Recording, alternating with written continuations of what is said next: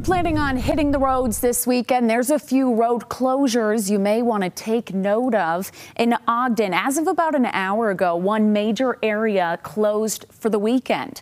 12th Street is shut down in both directions while crews reconstruct the railroad crossing. As an alternative route, you can take 400 North. Make note of that. It is scheduled to reopen at this point 5 o'clock on Monday morning. And then meanwhile, here in Salt Lake, crews are temporarily shutting a few major routes to paint brighter lane markings. This is near the Midvale area.